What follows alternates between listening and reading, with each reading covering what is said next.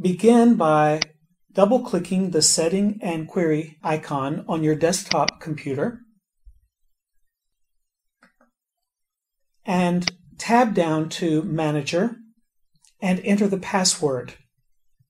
The default password is the number 8 times. This will open the Setting and Query main menu. Click Set, and this will open the Setting and Query dialog. Look at the tabs at the top and go to Student Set. You'll notice that the box is divided into two halves. On the left side is your class set, and on the right side is the student set. If you click on a class, you will see the list of students with the IDs and the student names come up on the right side. Let's add a class by clicking Add Class and type in the name, My New Class, and OK. Now we're ready to add students.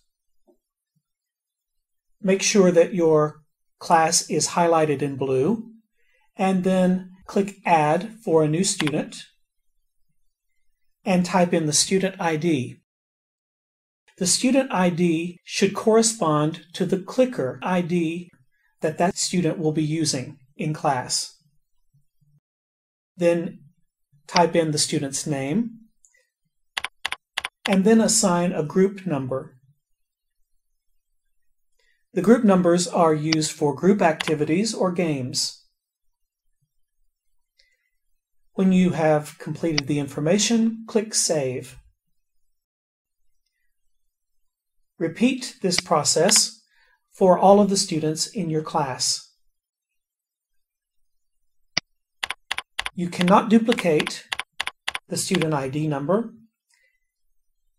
nor the student name. You can also list the student name as a first and last name. And when you have completed this, close down the Setting and Query program and exit.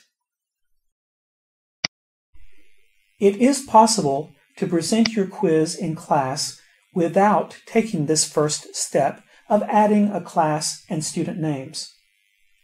You can choose the temporary class function when you begin your class, but please be aware that if you use the temporary class option, you will not be able to record the student name along with the ID, and this will severely limit your access to future reports of this class. Close the program, and we're all done.